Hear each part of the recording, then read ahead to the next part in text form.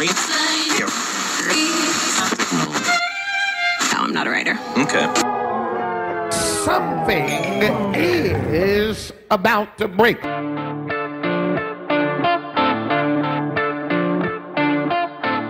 Welcome to episode 24 of the About to Break podcast. I'm your host, Taylor Hughes, and I wanted to do a special shout out to my buddy Sean Hale, one of my oldest and dearest friends, who set up the interview this week with Tobin, who you're going to hear from in just a little bit. Sean's such a rad dude, and this episode definitely wouldn't have been possible without him connecting me with Tobin and the band. So thanks so much, man. I don't have much to plug this week other than our Jokers and Aces show, which I'm so excited about. It's going to be in the Nerdist showroom at Meltdown Comics on Sunday, June 4th at 7 p.m. And the lineup for this show is incredible, folks. We're going to have comedians and magicians performing together in the best comedy venue in LA. That's right. I'm talking magicians Justin Willman, David Kovac, Matt Marcy.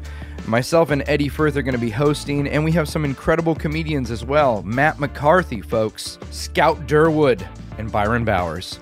This is a dream lineup, and I'm so stinking excited about it. If you're interested in attending that show, tickets are going fast. You can get the tickets right now at the Meltdown Comics website, and you can just click the link that's on the show notes right here. Go reserve your tickets. We will see you Sunday, June 4th at the Jokers and Aces show. That's all I got for today. I know you're going to enjoy this episode. We go deep, folks. We go real deep. Some topics and some issues that honestly are a little hard for me to talk about, but I think are really important, and it's always great to hear someone's story and their perspective. And this episode is chock full of that. Enjoy it, guys.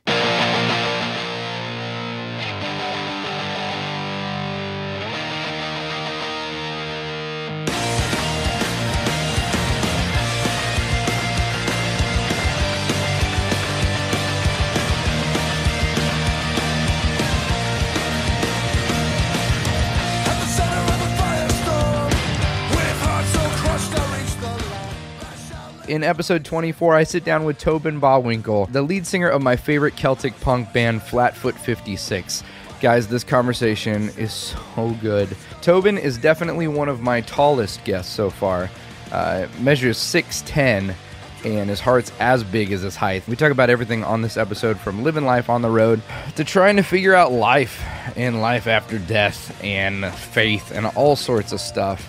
And this episode, honestly, guys, we talk about some things that are a little touchy for me as I'm in process, but I'm so grateful to Tobin. Such a generous dude and a guy that truly loves people. I know you're going to enjoy him. Ladies and gentlemen, enjoy my conversation with Tobin of the band Flatfoot 56. Hey, everybody, you're listening to About to Break. I'm your host, Taylor Hughes, and I'm here with Tobin of the band Flatfoot 56. Welcome, man. Thanks, man, for having me. This is awesome. Thanks for doing this. We are in some sort of garage turned studio apartment. Like. So I've been a fan of your music, and my buddy who turned me on to you guys, we grew up in bands together. He was a bass player, I was a guitar player. So we always, every time we get together, the conversation turns to music.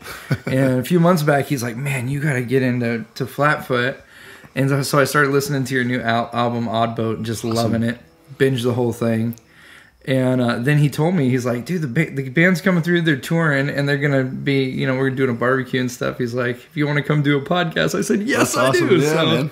Yeah, so we're here. We're in the weird studio. The rest of the guys are spread out. We got WrestleMania on the TV. We don't watch a lot of wrestling, but for some reason this tour we've had two different binge nights of either WrestleMania or vintage wrestling. I'm a fan of more of the early 80s. Yeah, it's changed a lot, yeah. man. How much has Sean had to do with the wrestle? Not much, actually. Okay. Yeah, I think the beginning of this tour, our drummer, he likes wrestling, so I think he's probably a part. I think just showing up to friends' houses and staying and hanging out, and they're watching it. We walk in, we're like, oh, this will be fun. Let's do this, So, yeah, the modern stuff is really cheesy, but the old school stuff is like, they actually wrestled back then. They did. I think more of this is just acting with muscles. I remember, man, I grew up with like Jake the Snake. Oh, okay, gotcha, dude, yeah. And I remember when Jake the Snake, Andre the Giant said Jake the Snake, I cried, dude. I was like a little kid. I was like, no, not the snake. Don't do it. Don't kill the snake. So you guys, this is like kind of one of the few nights off that you've got on this tour, right? I mean, you're going to be in San Diego tomorrow night? Yeah, we'll be in San Diego tomorrow night. We've actually had a few days off on this tour, but anytime you head west, we're from Chicago, so anytime you head west, there's always a lot of big long drives, especially when you take the northern route. So we started in Sioux Falls, South Dakota, then went to Billings, Montana, and then started up in Seattle and then headed down the coast. So tomorrow is our last California show in San Diego. Yeah. And then we start heading back east after that, doing touring to Arizona, Colorado, Wyoming, and Nebraska. So how does it change up when you're on the road versus when you're doing shows like in town? What's the dynamic difference that you're dealing with there?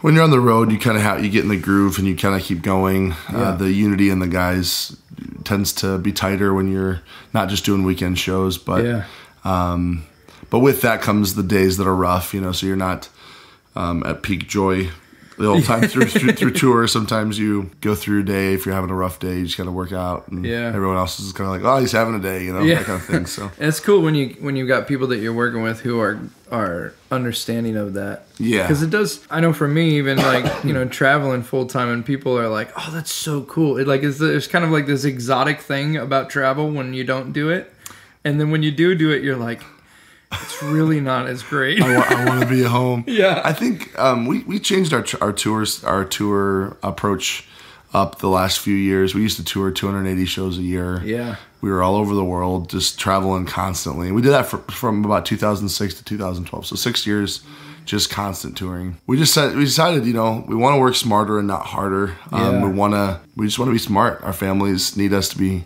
around and available. A lot of us were getting married and stuff like that, so it was kind of like our wives can't have us gone all the time, so we have to figure out a way to make this work, and not everybody can travel with the band. Not because we don't allow it, because their jobs don't allow it or whatever. Yeah. So, but we made it happen, and we're trying to figure that new equilibrium out and figure out how that looks. So, because when you guys first started, was most everybody was single in the band, or? Yeah. When we started, I was 17 years old, and my brother Kyle was our bass player. He was 12, so that kid was playing bars when he was 13, 14 years old. Wow. And he's pretty much grown up in bars playing shows. So my other brother Justin, who used to play drums for us until about 2013, he was 16 when we started, 15 or 16. So it kind of hones every aspect of your life when you start that young. And it's the same band too. It's not other bands. And then we started Flatfoot. It's Flatfoot since we were 17. So. And the music has been the same throughout, or I'm sure it's evolved. Yeah, we've gotten better, I think. We have 2 records that were out before 2005 that we don't let anybody hear. The real hardcore fans will find a way to illegally download it or whatever. Yeah. And every once in a while, if there's a good cause, I think like a few years ago, we had a buddy's tattoo shop get burglarized and destroyed. And we did a benefit for him, and we sold some of the old records, and they sold, we put it up for bidding, and people paid some really expensive prices for those early albums. So, but it's just for if things get tight or if there's a good cause involved. But, that's great. But yeah, those early ones are just us trying to figure out who we were as a band, and I think we really arrived at what we wanted to do around 2005. Yeah. 2004. What first drew you to music? Because you and your brother both played when you were young. Who was the first to pick up an instrument? We grew up in a family that played bluegrass. So that's right. My parents would get together. I remember I have pictures of me waddling around as a little kid. My parents used to run a group called, I think they were called God's Little Lights, and they would go to nursing homes, and it was a group of kids. My parents would lead, and they would all sing songs for elderly people. And my older sister was involved with that group, and it was just a way to reach out and bless older people that weren't around little kids very much. So I remember being around a lot of those environments. And then my parents were always singing old country bluegrass type songs for family jam sessions in our living room. Yeah. So I originally played percussion, and then bass was the first thing I played. And then I picked up guitar in 2012. That's awesome. And cool. Who is that jamming right now? The guy jamming is actually Brandon, our mandolin player. He's trying out some of Sean's gear over in the house there. So if you hear that over this podcast, it's actually probably about 20 yards away. That's how loud, that's how deaf he is. That's great, man. It happens after playing small clubs with loudspeakers. Oh yeah, when you're first. Yeah. And we like it loud too. So. Oh man, I was just I was in Seattle with a buddy of mine. Who folks who have listened to the podcast have heard him, Zach Yandera. But we went to a show small little club in Seattle, and it was just like, dude, what club was it? It was called, hold on. It's the Fun House? Yes, it was the Fun House. Yeah, we just played there the other night. Did you really? Yeah. Wait, I was there like a week and a half ago. Yeah, we were there on Tuesday night. What'd you think about it, man? It was great. It was awesome. There's a big metal show. We walked in, huge metal show happening in the big Alcor Zone room. And we walked in, and the sound guy, first thing he said was, they took all my inputs. You guys have like 6 lines to work with on this stage. They were running like 47 inputs on their stage. And so they stole all my cords, my cables, and we're like, honestly, don't mic anything except for the kick and our vocals. We'll work it out. And it worked out good. We packed the room, and it was fun. That's great, man. Yeah, we were there. We saw the Spits were playing. Oh, the Spits are great. Dude, they were great, man. That's great stuff. Such a good show. Yeah, dude. That's so funny that you guys were just there. Oh, yeah. That's like one of the classic stops, you know. Seattle is one of those towns that just has a lot of different venues, but you never know which one is hitting at the right time. Right. So you got to make sure you hit the right spot that people are aware of. That's a weird thing too, man, is figuring out the business side of this whole thing. Yeah. You know? Yeah. And when I say business, I mean like you said, where the audience is going and where do people want to hang. And yeah. It's a hard one too. We kind of came off of before putting this record out, we kind of came off of a season of just not playing as much and not being totally ingrained. There were some people that thought we had broken up, and we were playing about between 25 and 50 shows a year. Yeah. But their attention span is so short now. It used to be, I'm a fan for life. Right. And now it's like, oh, I haven't seen you in a month. I thought you broke up. You know, it's like, no, we're just trying to make sure that we can last longer than a flash in the pan. You know? Oh man. Well, accessibility of music and entertainment is just it's changing the whole landscape. I mean, it's great, but it's also really difficult as well, because you not only do you play music anymore and just tour, you have to be a social media whiz. You have to be up on all the latest ways that music's getting out there. You almost have to have a hipster in your band in order to know what's going on. It's and as you get older, I mean, I'm 34 now. Like, I feel bad, but sometimes I'm just like, when I get home, I don't want to go out as much as I used to, and I should, and go see friends. You know what I mean? Like, go be in the scene. But Chicago has a show every night. Yeah. And it's just like I would never. I have to work a full-time job when I go home too. So it's a full-time job. This is a full-time job. I'm in another band called 610, which is like a folk Americana Celtic project that I'm in, and that could be a full-time job. And then this is like all-encompassing. So and we do a lot of our stuff DIY too. We've been on labels over the years, but this last album was put out pretty much through Pledge Music campaign pre-sale orders. Yeah. And some help with distribution from a label called Sailor's Grave Records out of Philadelphia that is awesome, and they're putting it out into all the stores, but they're just partnering with us. We're not signed to them or anything. Okay. So it's kind of like it's an interesting journey. How does that compare to in the past with working through labels? We also live right by the airport, just so y'all know. It's like home. I live right next to Midway Airport, so planes flying over my house. It's great, man. I land and I call my wife. I'm like, honey, I just got here. Yeah. And by the time she gets there, my bags are coming out. So. Are you in the backyard sunbathing right now? Yeah. I just saw you from my window. I can see my house. Yeah. Whoa. You were talking about this time doing more of like the DIY thing with producing your own stuff, and like how did you enjoy that journey more than working with a label, or what are for folks who are kind of considering doing their own thing? Yeah. What are the ups and downs of going that route?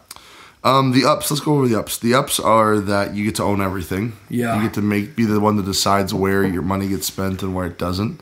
You're more passionate about your music than any label will ever be. Yeah. They're trained to know how to talk to you, to make you believe that they are completely ecstatic about you.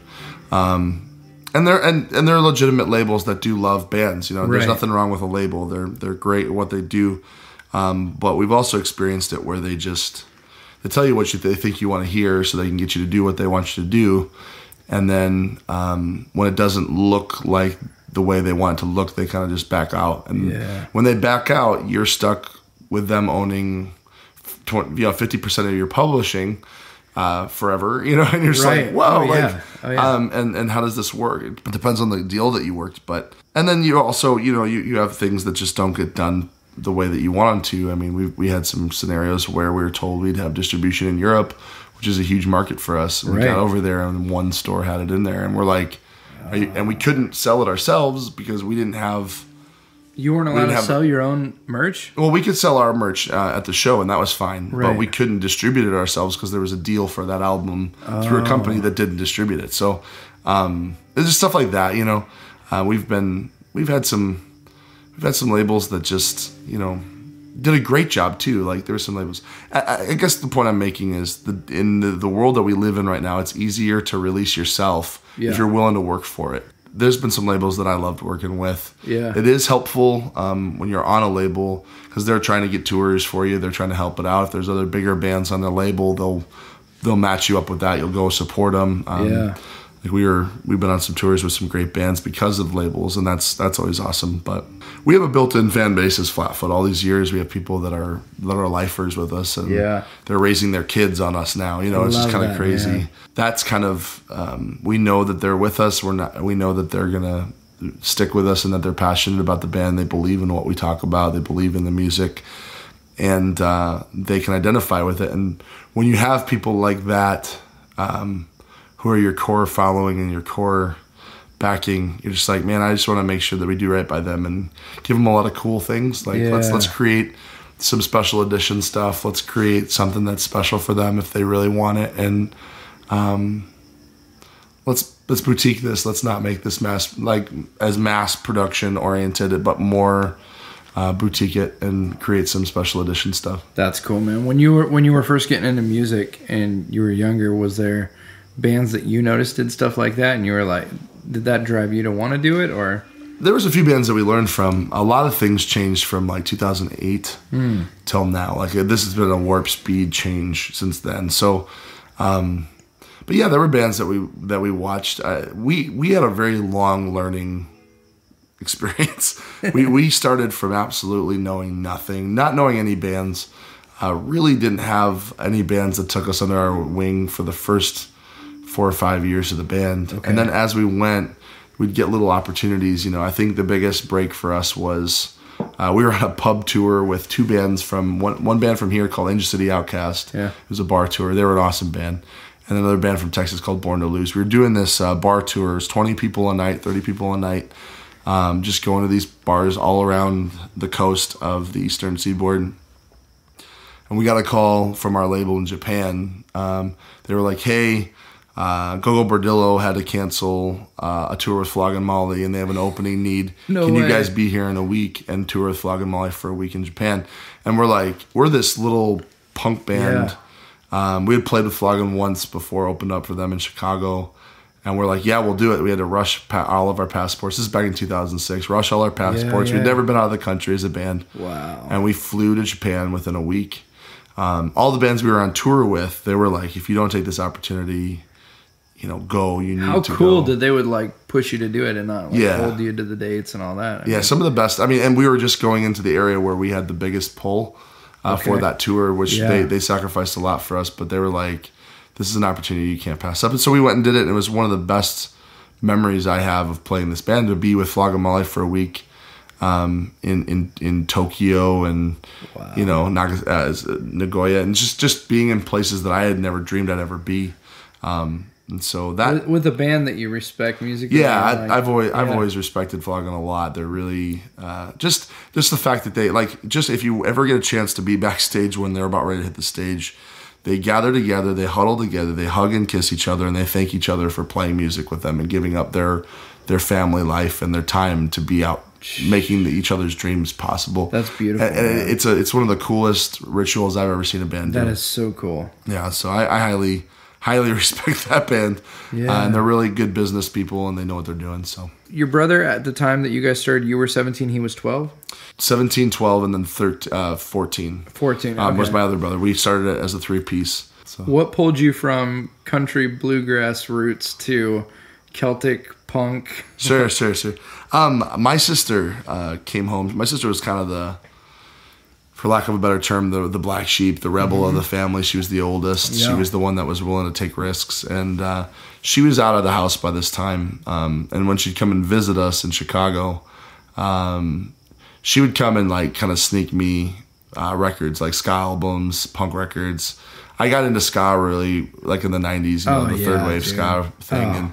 And so my first introduction to that music was her kind of just being like, you check this band out, check these guys out. And that's where my love for music started, was with her.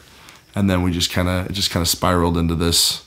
It just got deeper and deeper, and I was like, I gotta play music. I want to be in a punk band. I want to play music. So, were you already playing an instrument at this point, or no? Yeah. My dad's a pastor, so we were playing in church and stuff, acoustic stuff, and that's like the smartest pastor move, is to raise your kids on instruments, so you always have a band. It's true, and a lot of times, like, I mean, you'll notice this with a lot of like gospel churches in the South Side of Chicago or whatever. They raise up kids to where like one kid will be sitting next to the drummer as he's playing, and he's watching this guy play. And then as the months go on, the weeks go on, he'll slowly pass, and he'll move out of the way. And this kid who's 9 years old will move into the drummer's seat, and he'll keep playing. The same thing with the organ, guitar, and they raise up a culture of musicians. Yep. And it's kind of a really beautiful process, and this is basically what my folks did too. I don't think they were too excited at first about the punk rock thing, but they came along eventually, and it worked out. So I guess. Yeah, it's wild, man. You see that a lot. I mean, I grew up. That's where I learned how to play guitar, was in church, and a lot of great musicians first started because, growing up in church and someone said, we need someone who can play guitar. Yeah. We need someone who can play keys. They just throw them in there. Totally. It's a beautiful environment. It's funny, like when schools are cutting music programs right and left, sometimes the only place for a kid to learn an instrument is in church, and so that was kind of my story, at least. And my parents would always sing really weird folk songs to us as kids too. So it was kind of that weird. Like I sing some of them now, and I'm like, what were they thinking? Like super weird syncopation. Well, just the content was just like. I need an example. Who was on drugs with this? I need an example. There was this song. They had a song about all the like. There was an old song they used to play about this barnyard dance when all of the vegetables and fruit would come alive and they would all dance together. And it was called the I think the line was late one night in the pale moonlight, all the vegetables had a spree. Oh man, like it talks about all the different kinds of vegetables that came alive, and then they would dance around. It was like straight out of like Sausage Party. It was like, what in the world is going on here? And it was like talking about like old man, garlic, what? Like old man garlic and like all these different characters, and then they had songs that were just like these weird rhymes. There's a song that was like the horses run around, their feet are on the ground. Who will wind the clock while I'm away? The snake's belt slips because he has no hips. What? Like just really weird songs that had weird, kind of like Irish bar tunes. Yeah, exactly. Yeah. And that's kind of the reason we got into what we got into, because we were used to this really. Almost like I think some of these songs were written while people were just drunk. Like they just put lyrics together and were just like going crazy with it. And if you look at traditional Irish music, there's some songs in there that tell stories. Like Willa Willa Woya is like all about a murdering old woman who kills little children. So like, and you're just like, what? This is a messed up song. Yeah, like there's a line in that song that and everyone's just raising a glass. Yeah. Willa Willa Woya. There's a line that's like, she took a baby, 6 months old, Wheeler Warrior, and smashed his head upon the rocks. Like, and you're just like, what is going on? Like, this is awful. Goodness. But it's a documentation of a people's history. Yeah. It's a people's life. It's documenting the hard trials of what it's like to live where I live. And I think that's the thing that drew us to it, because we're from the south side of Chicago, very blue collar style place. Your dream job as a South Side kid is a city job. You want to be a garbage collector, because you make a fortune if you're a union worker, and that's the best you can ever hope for. Forget being a doctor or a lawyer. That's out of your reach. Or anything with the arts. Yeah, exactly. Because our local high school had a marching band that they slowly disintegrated, and now they're just teaching guitar and piano. and then do choir. But that's pretty much it. Yeah. Like there's not much. And the guitar teacher doesn't play guitar. So, Are you serious? Yeah, Did you just show YouTube videos? It's yeah. Yeah. So growing up in an environment where there wasn't a lot of opportunity with that, and then hearing these songs that there's something beautiful about using song to tell stories. Absolutely. You know, and I know you've alluded to the lyrics that you guys put together. Like I love that you'll take even like your first track on this album is Ty Cobb. Yeah. Who's the big Ty Cobb fan that? Well, I wrote all the songs except for a song called Forward, which Brandon, our mandolin player, which is a phenomenal song. Yeah. And he wrote that at a really pivotal time in his life. And then there was another song called KPM, which is about our bagpiper's dad who passed away a few years ago. So he and I worked on that one. But I'm a huge history guy. So I was watching Ken Burns' baseball documentary, and I remember getting really intrigued by this. Is this Ken Burns Ken Burns, yeah, Ken Burns. He does like a history. The Civil War. It's all history documentaries. Yeah.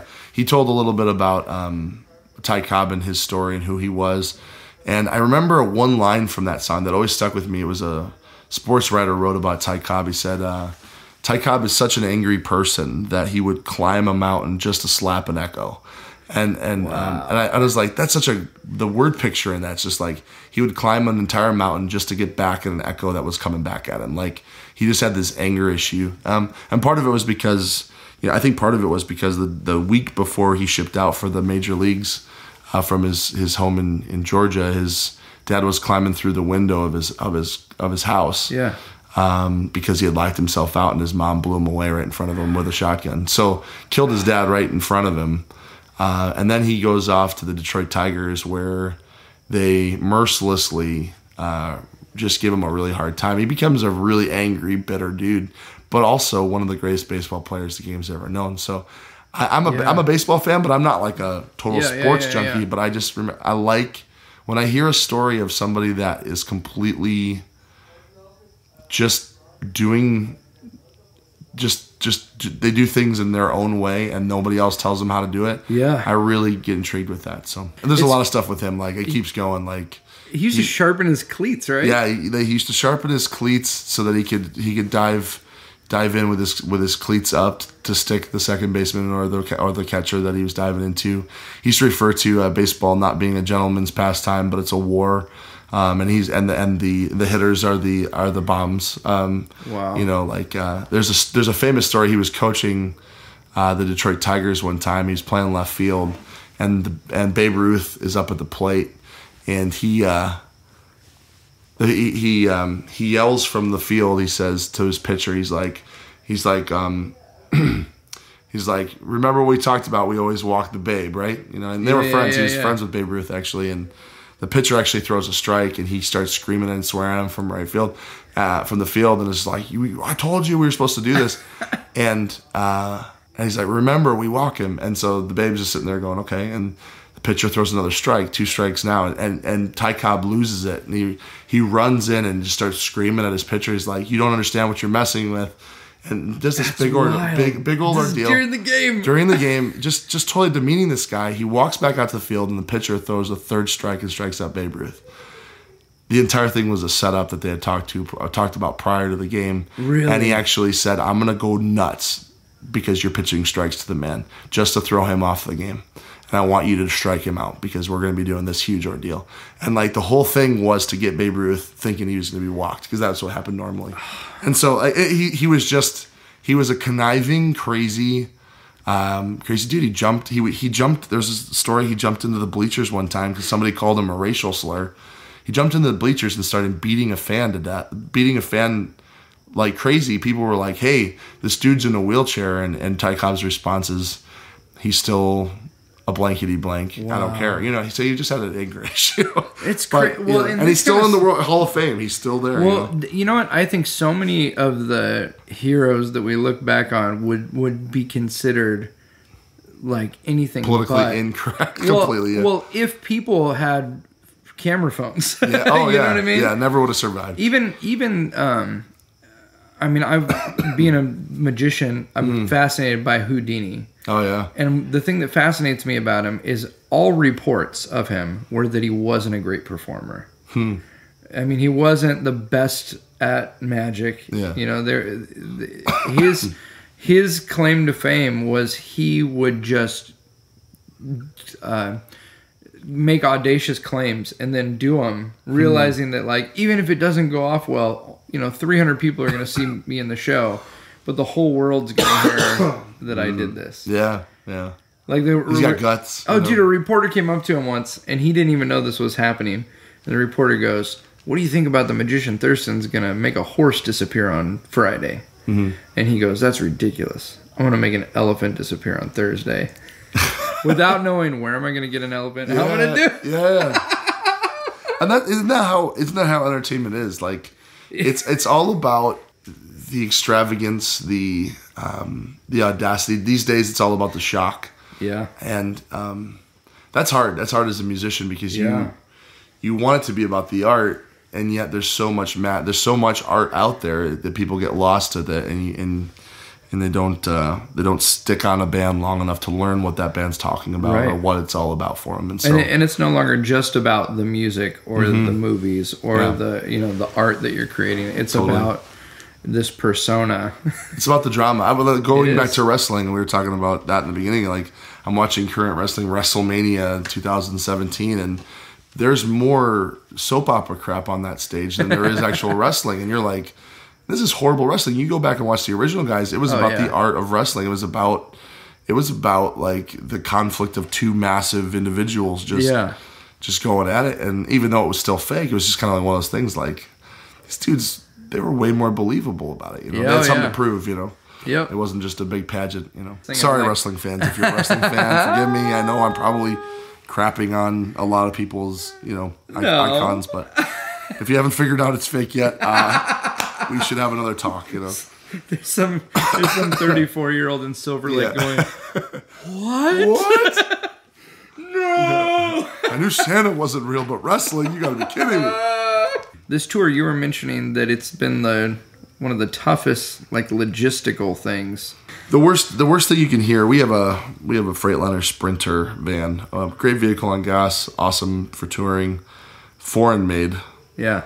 So all of it's in metric, and it's not a lot of people know. It's also diesel, so not every mechanic can work on it. So when you're out on the road with this thing and it breaks down, it's a nightmare. Just very, very few cities have a diesel Sprinter van mechanic. And very rarely do you break down in, like, a major metropolitan, like...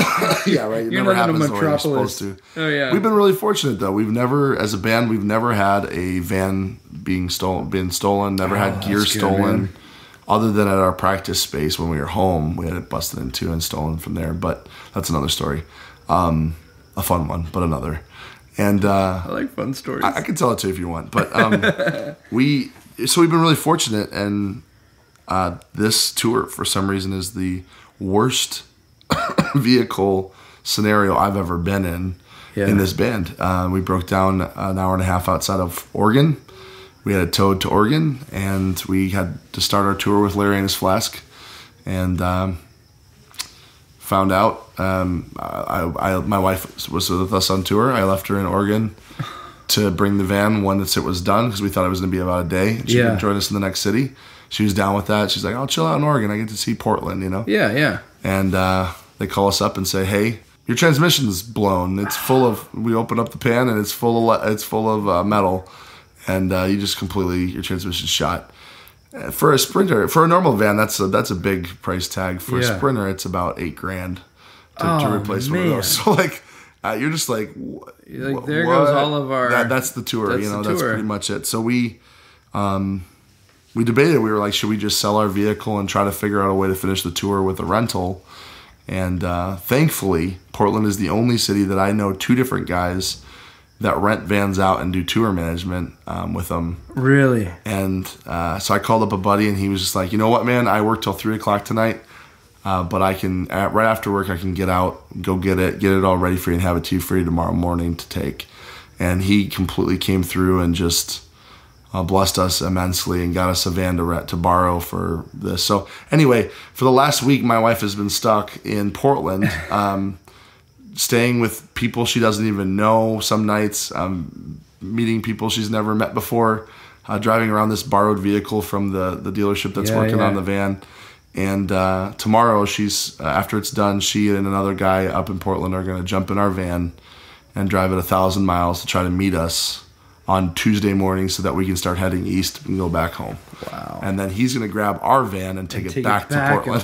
So he's going to have about a 35-hour drive in front of him, and he's a good friend too. So we're blessed to have some really good, amazing people, and we're blessed to be on tour with Larry and his Flask. It's an incredible band. Like, they're so good and good dudes, and but they've had their years of just fighting and fighting to make that impact as a band and make those fans and make their statement of music. You know, this is how we do music. So it's been hard. Yeah, it's been really difficult. But at the same time, there's been a lot of peace. Yeah, which I usually fret about a lot of stuff. I struggle with that, but just the peace that comes of just saying, you know, it's going to work out. Yeah.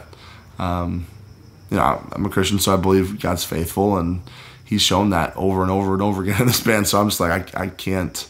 I'm sick and tired of worrying. I just need to go out and do and be faithful with what I know I'm supposed to be doing, is playing music. So that's good, man. How's it been for you? Because the punk rock scene can be at times a little less than welcoming, right? Yeah, just a little bit. I'll be honest, man. Like, I find that a lot of the older guys are way more chill about it than some of the younger ones are. Yeah. And let's be honest. Like, there's been a lot of bad experiences with Christianity, with people of religion when it comes to a lot of punk people, and we kind of approach it from that way. It's like, listen, if you got a lot of people that are struggling with something because they've been hurt by it, personally, you don't come in and just tell them why they're wrong.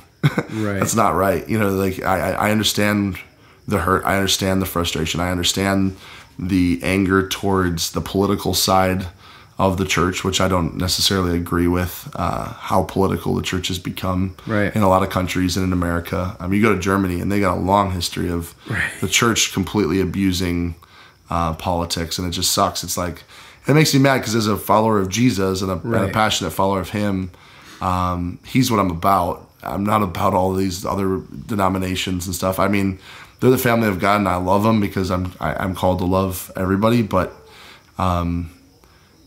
it's hard when you have an experience with Him. Yeah.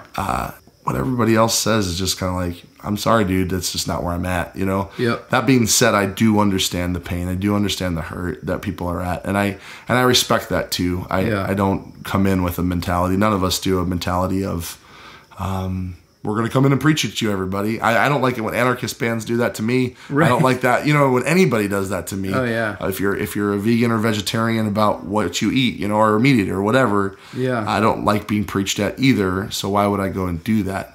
That being the case, to be an authentic songwriter, well, your faith is going to play a big part in what you write about. So as a band that plays punk rock, it's the scene that we grew up in. It's the people that we are around. It's the people that we love in Chicago. We've had to fight a lot just to be heard. I think there's not a lot of people that are like, we hate you, but there's a lot of just kind of like, yeah, you guys are cool guys, but there's not a lot of like, but we're not really going to help you out because you're a risk. And I think it for a lot of people, I think, well, it just stinks that I can't really get behind you 100% because it might impact my business as a band. And I get that. Totally. But at the same time, authenticity is too important to give up for business. Because after all, what is punk? Punk is to go against everything that you don't believe in, is to be countercultural. And even if the punk culture doesn't like what you are, to give that up is not punk rock, is it? Right? Yeah. So I guess it's just one of those things where it's just like, you know what? If you feel like that, I respect that. That's totally cool. But we've had people try to kick us off festivals. We've been threatened by people saying, "Hey, we're going to come and slit your throats at this show." We've had anarchist groups in Europe misunderstand us and say we're going to picket your show. No one's going to be able to go in. all of them turned out to be really awesome experiences, actually, because we actually sat down with every single one of these people, well, at least the last two, that's the cutting over our throats and the and the anarchist group. And we sat down with them, and we're all friends with them now, because we actually just talked to them, and we just said, hey, you know, this is where we really stand. This is why we stand where we stand with certain things. If you have any questions, feel free to talk.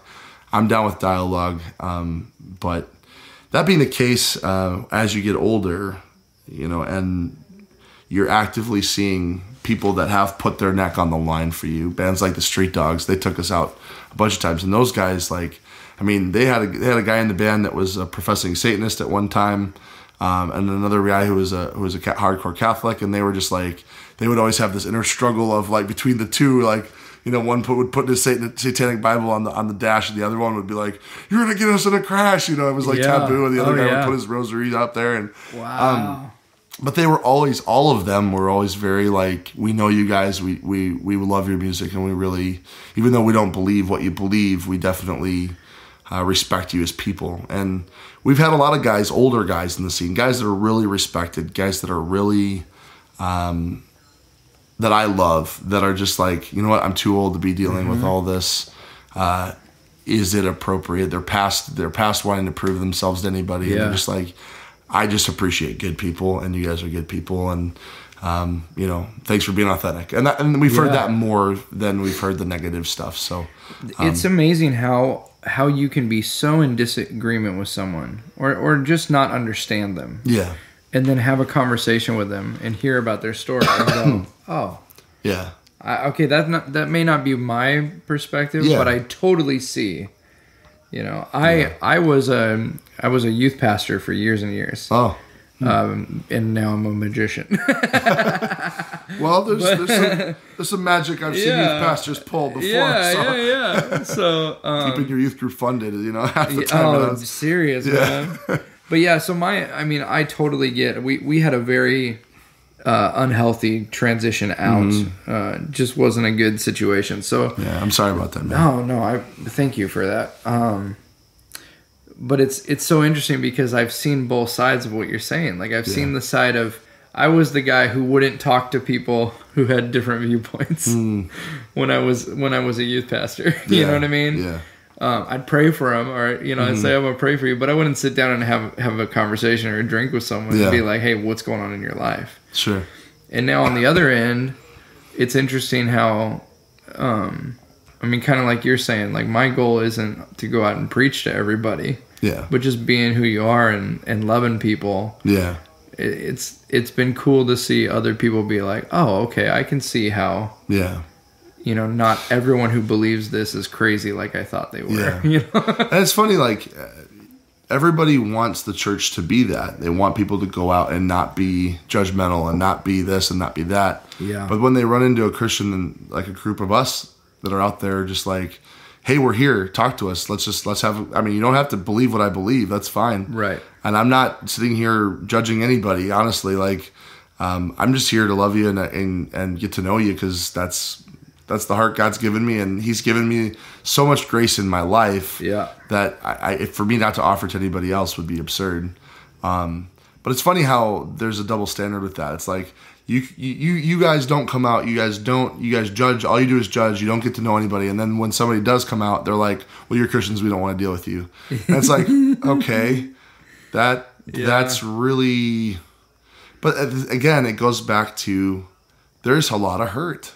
There's a lot of pain that have been caused by Christians. And honestly, like, I'm a pastor's kid. Yeah. If there's any group of people that have been trashed by Christians, like, look at a pastor and his family. Like, you deal with everybody's junk, and then they turn around and blame you for their junk. And it's like, but that's what God's called you to do, and you do it because you know it. If you didn't do it, you wouldn't be being true to who God's made you to be. Yeah. And so you say, you know what, God, you're faithful. You have a purpose for this. You have a plan for this, and you're going to provide for it. And so I humbly say, you know what, here I am. Use me. And so, and the same thing goes for anybody. Like, if you're a tax accountant and you feel strongly about tax accounting, I don't know why anybody would, but there are people out there. God's probably given you that gift to be that. Yeah. Be it with 100% of who you are and love people in the process. And like, there's nothing more special about a pastor or a missionary than there is about a person who's passionate about grocery store clerking. Like, you know, it's just be who God's created you to be and love life. Enjoy it. Yeah. But enjoy it with him and with his thoughts in mind, you know, so. That's rad, man. Yeah. I love that because I've been on that side now trying to figure out, disagreeing with a lot of how I was experiencing the church to be. Mm-hmm. And yet going, but I still love Jesus. Yeah. You know what I mean? Sure. And I still love people. Mm-hmm. And how do I do that? So, well, I mean, people who listen to this podcast know that even though this is not the topic of this podcast, it comes up. Sure. Because I'm in process. Well, you know what's encouraging is that your issues with the church were not foreign to Jesus. He had issues with the church of his day. You know, the Pharisees, the Sadducees. Like, he had issues with the organized religion side of it. That being the case, like, we used to have a pretty thriving Christian punk scene. There was a small support scene for it. Yeah. Everybody's dissipated and gone pretty much, except for maybe two bands. There's a few here and there, but when it comes to like hardcore touring bands, most of them have gone on to other things, and we're sitting here left with like a few others. And we call each other every once in a while, but there's just not Cornerstone. There would be like 20 bands, you know, that would all get together. We'd have prayer. We get together and pray. Good bands, like solid guys, solid music. It was just good. And so we find ourselves in this position of like, after I actually became a pastor for a short period of time. I was pastoring in a church in Chicago, my dad's church. He retired, and I was there with another leader, and we ran everything. And small church, it wasn't a mega church, you know, but it became very easy for the Christian punk scene to bash church in general. And it's like, hey, listen, man, I don't care how much you may dislike, I might dislike your wife, but the reality is that that's your wife, and that's a sacred bond that you have with her. Mm-hmm. You wouldn't appreciate me coming in as an outsider and talking trash about her. Even though she may be a jacked up human being, you wouldn't like it. The same way goes for Christ, like for God. He's like, for some reason, he loves this thing we call the church. Not necessarily the buildings, not necessarily the organized religious aspects of it, but the flawed individuals that have the guts enough to say, I'm flawed and I need help, and I want to reconcile my spirit to the Savior that I have seen change my life. It's a gathering of truly jacked up people. And the saddest part is when that truly jacked up people start to see themselves as higher than everybody else. I think that's the thing that really is off. Yeah. But it is a place where authentically it's like, you know, God, my only chance is through your redemption here, and I need to accept that.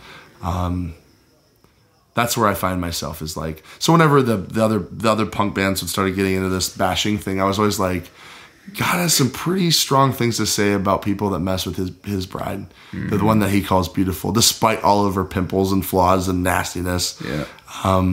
It's like, why do you love her? Like, why, Lord, do you love this? And I think his response is, it's because I love all of you. Mm. And you need to know how far my love goes. And that's a thing I've seen more and more as I get older. Grace wasn't as much in my life when I was younger, but as I got older, I'm realizing, man, I need so much more of it. So I used to be really religious, and a lot of that got beat out of me through life. You know, there's some stuff happened that just destroyed my whole thought of how it should work and how, you know, how perfect it was supposed to be as a Christian. It's supposed to be like this, you know, and it's just not how it works. So. You talked about some of the older guys. It seems like the older guys in the punk scene, are like coming back to what it was really about in the first place. Yeah. None of us start in music or art or entertainment because we think we're going to make money and we're going to be famous, and we do it out of love and out of a passion, you know, and then you transition into the season of like, okay, but I either need to make money at it or I got to do something else. My kids can't eat passion. Yeah. It's kind of like, and you can't. It's one of those things like you can desire to eat passionately, but you can't eat passion. That is the quote. It's one of those things, I don't have kids, but like it's one of those things like and you know what? It's true. Like as a musician, you have to really just say, and I'm sure as a magician, like you are too, you have to form your life around that passion and desire, and suffer losing the American ideal of what life should look like financially. You choose a different way. Yeah. And in turn, your joy is higher. Yeah. Your peace is higher. You're not worrying about, you're not sitting there going, I am making the dreams of somebody else a reality. Dude, that's huge. Like I'm chasing what I've been given to do. And honestly, I think, as a, maybe it's archaic, but as a person who believes that God created me with a purpose, and he created me with a design, like every person has a God-given talent and a desire for a reason. And that reason, if used and chased after, can be brought to a place that will help the rest of humanity. Like, and if used, I'm sure people have been blessed and encouraged by you being a magician. But that's the reason. Like, if that's what you're passionate about, if that's what God has given you, and you just come to life when you do that, that's the heart of God, because he's watching his kid do what he designed him to do, and he's seeing him have joy in it and doing it with him. And I think that's the biggest key, is like, it's not just wind them up and send them out and do what you want to do. It's, hey, I want to be there with you as you do what I've designed you to do. Dude, that's a beautiful perspective, man. It's from parents that were beautiful. Like they raised us around music. And then when they saw, my dad hated punk. Yeah. We were playing it in the church sanctuary, practicing it. And he walked in and was like, what is this? The church deacon board is going to kick me out of being the pastor when they see what my kids are doing in the sanctuary. This is unholy, all this kind of stuff. And then he walked in one day, and he said, I looked at him and I said, Dad, what do you think? Pretty speedy, huh? And he said, at that point, God hit him and said, you can either get on what I'm doing with these kids and encourage them in it, or you can get out of the way. Wow. Because this is what I want for these guys to be doing. And he's like, he cut him quick, and he was like, man, I'm on the wrong side of this. And he got behind us. I mean, some of our earliest tours when we were teenagers, like, he would get behind the wheel of that van and drive. And the whole family's vacation would be spent around the tour dates that we had. And they were just like, you know what, if God's given you a passion, we want to get behind it, and we want to encourage you guys in it. And the scene in Chicago got to know him. The skinheads in Chicago got to know Pastor Dan. They love him. People still ask about him in places where we go. And they're like, how's Pops doing? And he's known as Pops. Wow. And he helped manage us for a little while, and then he passed us on to a really great manager in 05 or 06 or 07. But their thing was, money's cool, it's necessary in life, and security's cool, it's necessary in life. Yeah. But we've been promised security through what Jesus told us. He said, look at the birds of the air, even they're clothed in their majesty, and they don't worry about where they're going to get their next meal.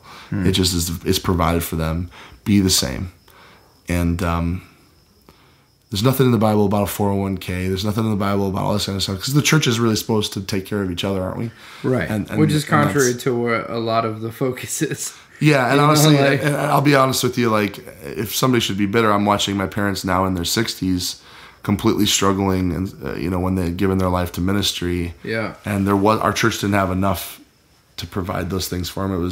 It was all ex-gangbangers and prostitutes and people that had come from really bad scenarios who didn't have anything. And that's who God called them to be for. So, and God's provided for them, and that they know that. So some people would call them stupid. I think there's going to be a lot of people. I know that there's a lot of people whose lives have been completely changed by their heart and love for people. So that's right. I've seen it. So, but being a Christian in the punk scene, well, that's a bird with really messed up wings. Really strange looking thing to most people, and it's strange looking to me half the time. Like, because you guys wouldn't. I mean. You probably would you classify yourselves as a Christian band, or would it be more of like, we're all Christians who make music together? I personally think that the term Christian music is absolutely, I think Jesus would hate it. Yeah. Because the reality is let's look at it this way. there is no other genre of music, and this is taken from somebody else, so I'm not making this up, but there's no other genre of music that's classified by the content. It's always classified by the sound. So punk rock is faster, right? Yeah. Hip hop is, the style. It's all style oriented. Right. Christian music is all content oriented with a massive sound to it. I've never thought about that. And what's funny is it's an industry. Yeah. So like when the Christian labels put something out, guess who owns the Christian labels? It's Sony, BGMI, all these secular labels. They don't give a crap. No. They don't give a crap about anybody sounding outside of the box of what they think Christian music should be. Right. So I believe there should be, personally, I love it when I see Buddhist artists. Yeah. People that believe in Buddhism and they're being creative. I think that's okay. Yeah. Or a Muslim artist or whatever. I don't agree with their life philosophy, but I like seeing people be creative. I don't call them are you a part of the Muslim music industry? It's like, that doesn't exist. Like, right? It's just, it's absurd. And in America, we've created this industry that Europe doesn't have, the rest of the world doesn't have. Yeah. There's no industry for that anywhere else. Right. But for you guys, for there to be an issue in the punk scene, it's not like you guys are coming in and doing your set and then giving an altar call in a bar. Like, no. Like, you're just happen to include your beliefs in some of your music. Yeah. Yeah. And that's what people have issue with. Not necessarily. I think we're dangerous to a lot of people. Like people that have preached that religion is the problem of all of humanity. It would look really weird for them to accept a Christian punk band, wouldn't it? Like, it's one of those things where, like, and I get it. I don't blame them for that. At the same time, it's kind of like you always hated it when people judged you without knowing you. That's the biggest problem the punk scene's always had is you look at me and you see my mohawk, you look at me and you see my ripped up jeans, you see my patches, and you judge me. Well, I'm going to put this stuff on. I'm going to wear this on the outside so that you will have to learn how to love somebody through all of the exterior stuff. Yeah. I mean, that was the original thing. Like, it was, I'm going to be as abrasive visually to you as possible to see if you're worth my time of getting close to and knowing who I am beneath all the exterior. And what's funny is we've turned into the very thing that the punk scene initially had an issue with, was judging people from the appearance without knowing their heart. Wow. And because of that, we're dangerous. We don't fit the club. That being said, there's a lot of bands and there's a lot of people that have totally reached out to us and loved us. So I'd venture to say more have done that than have ostracized us. So I don't want to make it seem like there's this big conspiracy. There are some major heavy hitters that will never let us on their festivals and will never accept us into their world because they've said that. There are a lot of people who are like, man, this is a good band. I really like this. A lot of older guys are like, I don't want my little kids listening to the bands I grew up on, but Flatfoot's cool. And it has the same sound of a lot of those old ones. Oh, that's cool. And that's kind of neat to see. Like, I love the fact that we're safe for the whole family. Like it's not, that's not the intention of us playing, but at the same time, like, it's just about being authentic and who you are, That's awesome. And half the time we're doing more ministry to each other on the road than we are, to tons of people. And yet, I just talked to a guy the other day who said, hey, man, I was an atheist. And I had this experience. I was listening to your record in my car. Yeah. And I said, God, if you're real, I'm singing these songs about you. Flatfoot's on the CD player. It's playing. I'm going to sing along these songs like I believe them. And I'm going to see what you do. And that's what he said. And he started singing along with the passion of somebody who believed the words. And he said at that point, he just told me this the other night, and I was like floored by this. I was like, this is nuts. He said... He said at that point, he had an experience with God that he had never experienced in his entire life, and it changed everything about what he thought about God ever. And it was him alone, not in an altar call, not in a church. Right. It was him with a CD and a CD player in his car, and God came and spoke to him and gave him an experience with him that he cannot explain, and it's changed his whole life. That, to me, is what it's all about. Like when people get an experience with God, I can't give you that. Yeah. I can just give you a testimony of what he's done in my life. And you weren't there, so you can either believe it or reject it. It's up to you. Yeah. But I can't disagree with the things I've seen, Like, saw it. You didn't, I'm sorry, but you should just try to see if you can find it. Like, look for truth. Yeah. Keep seeking. Like, I think the worst part is when we give up. And so anyway, be Christians playing music. Yeah. I appreciate everybody who's being creative. I appreciate creativity because it makes everybody, it challenges everybody. Yeah. Secular bands that don't believe in Jesus at all challenge me to be more creative because of their creativity, and I love that. What do you think is the biggest hindrance to creativity for young guys coming up? Any advice you would give to people who are entering the punk scene now and not in the early 90s? Yeah. Hopelessness. I think the biggest hindrance to creativity is that there is no hope for anything. Nihilistic ideas of just like, there is no hope, there's no purpose in any of this. And in order to be creative, you have to be a dreamer. You have to be able to believe that there is a dream. There is a dream for something. You have to have a hope that there is something better. And you don't have to be a political band. You don't have to be, but just the hope that there is something better to be experienced than the things that have been so void of meaning in the past. And so I would say that's one of the biggest things. I would say two, just lethargic behavior. I mean, you got to practice. Practice. Like, if you don't know how to work, don't become a musician because you got to have to work your butt off. Probably work harder than anybody with a career job that'll make 3 times as much as you will ever make. But there's work in this, and there's work involved, you know. It's not all just partying in the back room and, you know, doing hookers and blow. You know, that's not, you know, like, I mean, it was never about that for us, but like that's what a lot of people think the dream is. And you do that for a week straight and see how long you last as a musician. You won't have a voice. You won't have any. You'll be sicker than a dog, and you'll never. And we've done tours with bands that had that philosophy.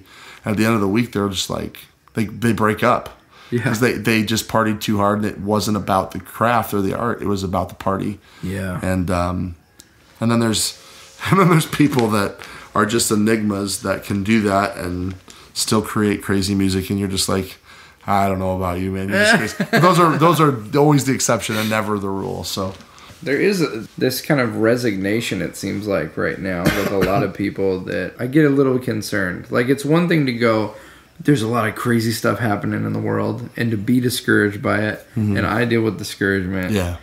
But then I feel like at times in history, because this is not the first time that things have been tumultuous in our history.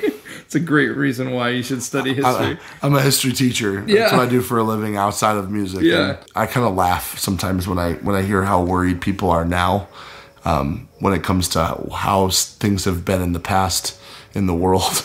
And how past generations have dealt with the thing. I'm sorry, go ahead. Yeah, well, I'm just saying, like, there have been other times too when people have, you know, I disagree with whatever's going on, but they move into action, and that's when some of the greatest art shows up. That's when some of the greatest music is shown up.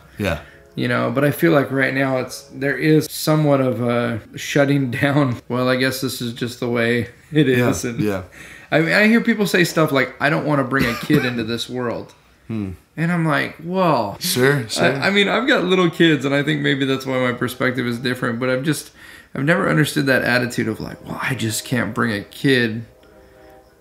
I don't know. I sound negative. Well, no. But like, going back to what I just said, that's hopelessness. It's the fact that there is no hope. And their hope has been sapped, and it's not their fault. It's just that they don't have any hope. I mean, people are told constantly that they're a mistake. And when you tell society that they're a mistake, why would they want to have kids? Why would they want to create little beings that are full of joy, that are full of innocence? I mean, there's a great movie called The Other F Word. It's the punk rock story of guys who grew up thinking they weren't going to make it past 30, and they have kids, and how it changes their whole life. And it's got guys like Lars Fredrickson in it. It's got Fat Mike is in it. Like all these punk rock dudes that are now having kids, and they're just like, man, how'd this kid come out of me? You know what I mean? That's the response that a lot of these guys have, and it's kind of fun to watch because it's just like, man, like these guys didn't have any hope that they were going to make it past a certain age, and now they're the ones everyone looks up to, and they're sitting here going, man, this kid, this is amazing. This is really special, and I actually have friends too in the same vein that are part of groups that believe it's wrong to reproduce. And they'll actually shun friends that get pregnant. Wow. Because they believe so strongly that people shouldn't be having kids anymore because the overpopulation of the world and all that stuff. Yeah, man, I don't know very many guys, and that's something that I can venture to say is like, I don't know very many guys in the punk scene that hate their kids. I know a lot of amazing dads in the punk scene, like incredible guys that love their kids with every ounce of who they are, because in a way that kid was the thing that came along to give them hope. Yeah. It was God's grace in their life of saying, hey, I still see there's something worth redeeming in you, and I'm going to give you this gift of a little child to show you how much you're worth, to give you a chance to be for this kid what your parents were not for you. And it's a second chance. It really is. Like, dude, that's wild. So I was outside a Funhouse with my buddy Zach the other day. This guy who's part of his, punk rock gang that he's in is coming up and he's talking about, he just had a kid like 3 months ago, and just totally a different being than he was before the kid. Yeah. And like, this guy who like would have been kind of a knucklehead to most people, in most people's perspective. Yeah. And now all of a sudden he's like, okay, I think I can get my stuff together. Yeah. Like, I think I got a reason to change some things. As a band, we started touring with a lot of old school punk bands, a lot of guys that were really notorious. Yeah. We kind of felt led to just be like, you know what? These guys we were warned about before we got on this tour, to make sure that they, we felt led to kind of approach them like they were like our favorite older uncles. Yeah. And just honor them like with everything. Because they're bands we looked up to in general. And when we did that and we didn't hold their reputations as scoundrels or fighters or womanizers or whatever they were to everybody else, when we saw them with the rose-colored glasses that we decided to put on ourselves and say, we're going to honor you and call out the gold that's there. When we did that, we noticed that they would just blossom and become somebody that they were down deep, but nobody had ever given them a chance to. I mean, these are guys that were getting death threats at shows nightly, and saying, hey, I'm going to show up late to the show tonight. Don't worry about it. Somebody sent a death threat in. They say we're going to kill us at the show tonight because a few years ago I slept with their wife, or it's the kind of thing. Yeah. And it was just, but they were the coolest guys when you gave them the chance. Yeah. When you gave them a second chance and you didn't hold them to the thing that the world had put upon them, their world had doomed them to be. Again, all of us deserve that. I think. Again, it goes back to conversation, to not talking about people, but talking to them and sitting down with them and looking them in the face and caring enough about the real story, not the one that we've just made assumptions of. Yeah, it's true, man. Anything we haven't talked about, man, that you think we should hit on, or that you want to share? Or?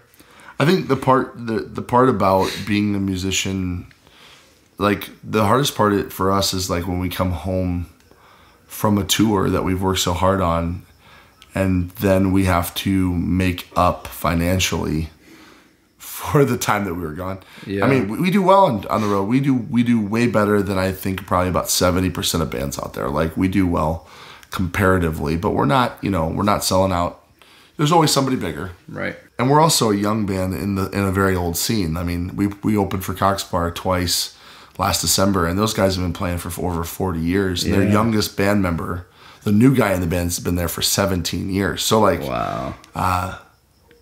And that's a band I look up to so much. And they were great men. They're incredible guys that completely have encouraged us and spoken great things about us to other people. They put us in their book. We had played with them twice. We were this young Celtic punk band. There's like, we like these kids and we like what they do. And they ask for us to play with them, when they can. And it's just like, man, this is pretty powerful. But that's a band too. They experienced a lot of rejection. They were said to be the next, Clash. Yeah. And the label used them and abused them and threw them away. And they put out some of the greatest music I've ever heard. So, and they still, in their 60s, I think, put on one of the best live shows I've ever seen. Like, they're incredible. Dude. And you're just like, man, I respect this so much. So, but we all go home, and when we're at home, we work our butts off trying to produce for new records. We work our butts off making sure merch orders are fulfilled and things are taken care of. doing interviews and that kind of thing. Yeah. And so it's a full-time job, it really is. And so it is a labor of love, like you said. It's a passionate thing. You have to be all about it. But I think a lot of bands, every band I know, some of the bands that most people love go home after they're done touring their families and they work other jobs because that's how they keep this thing balanced. We have a Papa John's manager in our band. We have a airplane baggage handler for Southwest Airlines as a bass player, my brother. Yeah. We have a TGI Fridays waiter. Our bagpiper works for TGI Fridays as a waiter. He hates the endless apps. So if you ever go into a TGI Fridays, do they do that? They do. They just brought it back, and the entire staff at his place was just frustrated because they have to keep bringing these appetizers to people that think they can sit there for 6 hours and just get free food for the whole time, and they can. And they don't tip more because of it, even though they're holding one of your tables. And then we have a guy who does audio for conventions and gatherings for a sound company. He goes and does that. And I'm a substitutes teacher in CPS high schools, and I have a teaching degree to teach high school history. So we work really hard. So, and then we have families too. So, but we love it. Yeah. It's so fun. It really is, man. Like it really. I was talking to a comedian friend of mine, and we both grew up doing music and playing in bands, and it's funny, like, we said, as fun as comedy is, as fun as doing magic shows is, there is nothing that we've ever done that's funner than playing live music. Because you bring joy to people. I mean, as a comedian, you bring joy to people, but they can also hate you or you can offend them. Yeah, you bring it to some of the people. Yeah. And magicians, I'm sure that's like... They're just trying to figure out what you're doing and trying to be critical of it half the time. Yeah, it's weird. It'd be like if you'd be playing a song and everyone in the audience is talking about the technique you're using and how did he, that's interesting, that melody with that chord progression. Yeah. Well, it sounds like a hipster crowd, It's like sitting there going, your harmonies are off, man. Like, are these hoodies organic cotton? Organic material. Thank you for taking the time to do this. My pleasure, man. Thanks for doing it. I appreciate it. How can people follow you, get in touch with you, see what's going on with the band? Sure. We have a website, flatfoot56.com. There's also our Facebook page, Instagram, Bandcamp. You can get us on iTunes, Spotify. It's everywhere. Just type in Flatfoot56 and it'll come up in most Google searches. Yeah. Yeah, we just, we're excited about the album. We love it. We got a chance to work with a guy named Matt Allison in Atlas Studios in Chicago. He produced albums for bands like Alkaline Trio, Less Than Jake, Smoking Popes, Lawrence Arms, a lot of really great bands. Rise Against, he did some stuff with them. So really great guy. I think we definitely will, his studio will be our home studio for a while. That's rad, man. It's such a good album. It has been my travel companion since it came out. Right on, man. Yeah, thank you so much. Love it. I'll put a link on the show notes here, so people just click on if you're listening to the podcast right now, just click on the logo, and then it'll turn to text, and there'll be a link there to go straight to iTunes and pick it up. So, Tobin, you rock, man. Thank you. Pleasure, buddy. Thanks so much. I'm going to turn this off. We can keep talking, but I'm going to turn this off. As I may fall and I may fail 1,000 times, and in 1,000 ways I may stumble from my path and go astray, but like 1,000 times before, I'll get back up, drag myself from the floor. Step by weary, step I'll make it through. Hope you enjoyed this conversation with Tobin Bawinkel of the band Flatfoot 56. I would encourage you guys right now to jump over to iTunes, click the link in the show notes to go to iTunes, and purchase their new album, Odd Boat. It's absolutely incredible, and like I said in the show, it has been my travel companion and on repeat on my playlist for quite a while. Hey, while you're at iTunes, I encourage you to go subscribe, like, leave a 5-star review of the show. You don't want to miss all the great episodes we got coming out here on About to Break.